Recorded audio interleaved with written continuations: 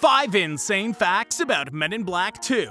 Number 1. C18 is the number of the locker that holds the tiny city, and this was the same locker number that was used in Get Shorty. Number 2. The beatboxing alien in the post office is played by Biz Markie, and he also used his beatboxing skills in Yo Gabba Gabba.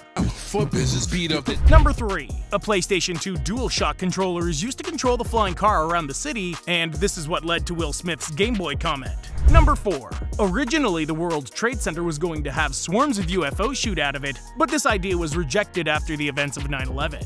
Number 5. Johnny Knoxville's sleeveless jacket is a custom version of the one that Michael Jackson wore in the Beat It music video.